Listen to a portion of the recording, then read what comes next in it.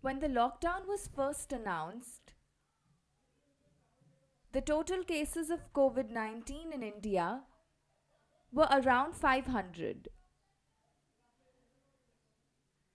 By the end of 31st March, the number had almost tripled to around 1,500. You may wonder, this lockdown is a failure and it is better to go outside.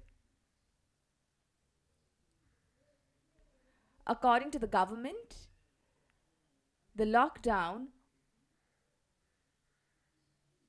will help to identify the growing cases of infected persons and hotspot areas.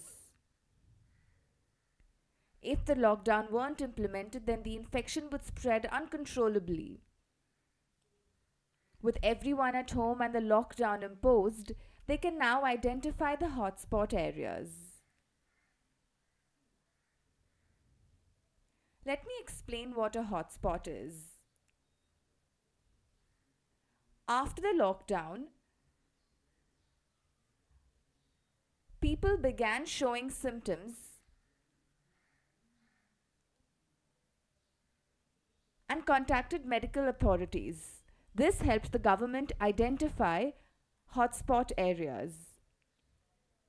In a hotspot, there are usually groups of 10 that are infected. Sometimes these infections spread in localities as well. Even cities can be hotspots. For example, multiple infections have been found all over Mumbai.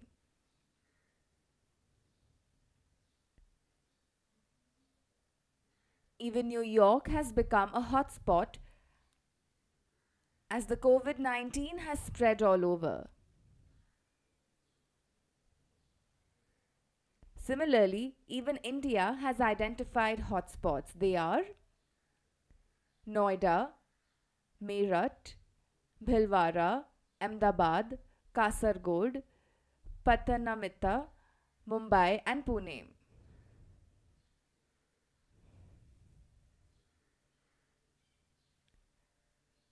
Delhi's Nizamuddin area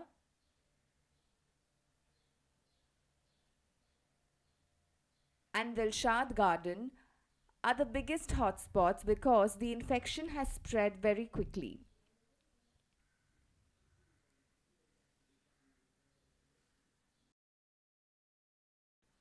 Joint Secretary Ministry of Health Love Agarwal said, "We are studying the hotspots and working to contain the virus.